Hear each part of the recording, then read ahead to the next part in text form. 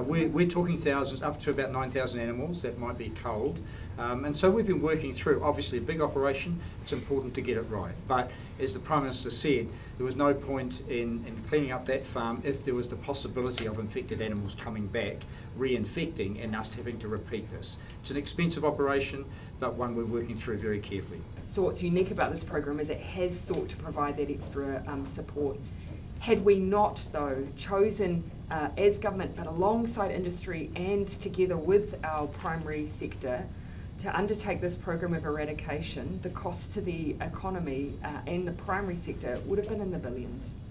What I would say to any farm that has been impacted by M.Bovis is just a huge thank you on behalf of the country.